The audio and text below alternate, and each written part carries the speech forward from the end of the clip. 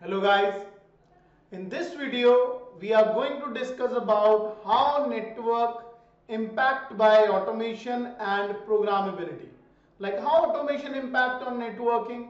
Like you are watching in this design, we have connected our routers and big data server, real server, honeypots, and Python programmings are also used in this. Okay, like why we use this concept? Because we have to detect hacker traffic and we have to launch Python script, redirect flow. So basically, what is the impact of automation on network?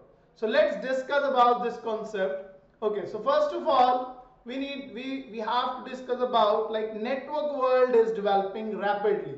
Okay, like with these development, network requirements has increased and new methodologies are also developed to overcome this improvement. Okay, so we have so many improvement in our network, so that's why we have to work on that. So one of the technology that helps network world about network automation. Network automation, I have already told you that Python is added in our network. With network automation, what are the impact? In network automations, we have used activities like network management, testing, deployment, configuring and various network operations. Okay, with the help of this network automation technique, what are the benefit? We have reduced our operation cost. Okay, so our operation cost is reduced, our times is higher time up. After that, with the help of automation, our errors are low, like lower errors. Our staff is effective, our network control is better, our business agility is increased. Okay, so with the vision of network automation, you can develop new products and services that can improve your business agility and market share also.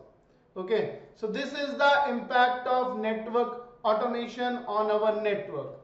Now we have to also discuss about like what are the basic difference between traditional networks and controller based networking. Like what are the difference that we have to work on that. So I have some difference here, like we have to work on the criteria like about traditional network as well as our SDN, software defined networking. Okay, so in traditional network and SDN, what are the difference and what is the approach used by the network authorities? The approaches are like network management. Okay, so we have so many criteria: network management, global network view, maintenance, cost. Okay, if we talk about network management, then in traditional network it is difficult because changes are implemented separately for each device. I have my 3 labs and in 3 labs we have so many devices. So for traditional network, management is different. Global network view is also difficult in traditional network. Maintenance cost is very high. Like if we have to update our network, then it will take months. Like we don't have controller utilization, we don't have importance of authenticity, integrity and consistency of controller. Okay, so this thing is common in traditional and SDN, like integrity and consistency, and availability of controller is not relevant and resource utilization is less. But in software defined networking, network management is very easy. Global network view is with the controller, maintenance cost is very less and time required for updates quite easy. Why? Because we have central controller in this. Okay, controller utilization is important, authenticity and integrity part is same in traditional and SDN. Okay, but availability of controller is very important in SDN. Okay, so now resource utilization is also high.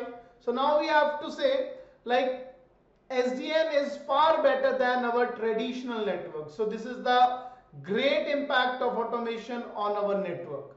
Okay, so thank you so much about this topic. In our next video we will discuss about so many automation topics. Thank you.